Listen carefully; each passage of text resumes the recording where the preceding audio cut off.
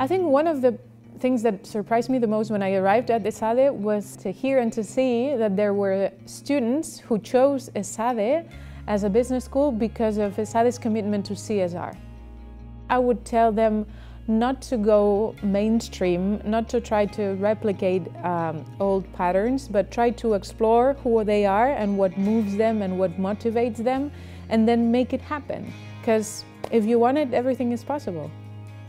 I think the course that has created more memorable experiences to me is the course that I teach in jail to law students.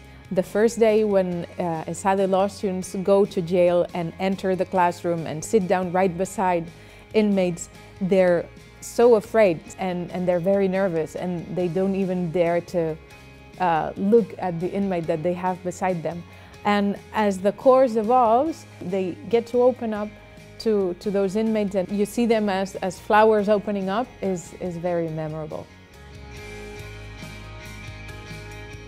Vibrant, enthusiastic, and young.